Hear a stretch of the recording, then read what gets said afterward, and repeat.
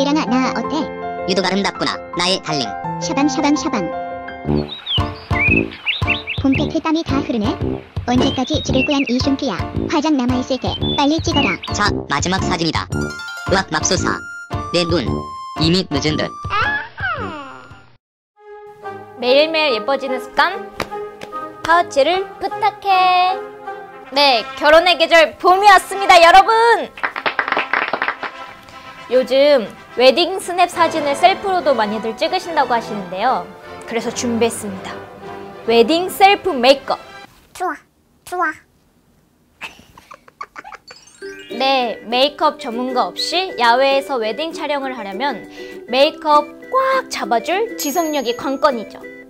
프라이머가 매끄러운 피부 표현은 물론 메이크업을 오래도록 유지시켜 줄 거예요. 자, 피부를 건조하게 만드는 봄바람에도 대비해야겠죠?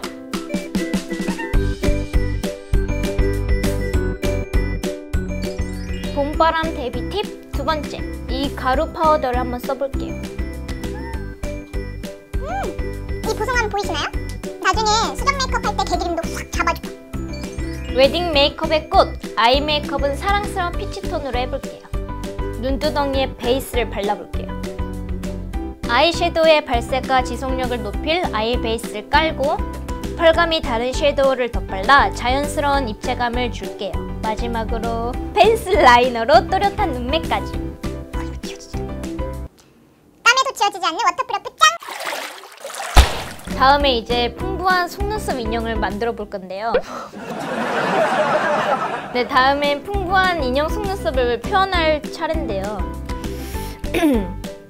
도전!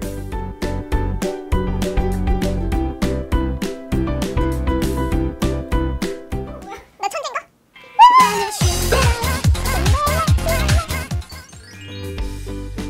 볼과 입술도 수줍은 새색시 색으로다가 생기를 불어넣어 줄게요. 네, 마지막으로 저희 첫 번째 때 배웠던 컨투어링 아시죠? 컨투어링 메이크업으로 음영을 넣어볼게요.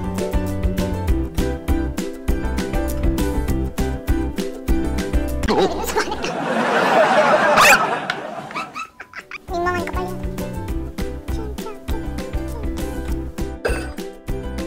자, 드디어 셀프 웨딩 메이크업 끝! 저 지금 당장 시집 가도 되겠죠? 네, 저처럼 막손이 사람들도 전문가 없이 셀프 웨딩 메이크업 가능합니다.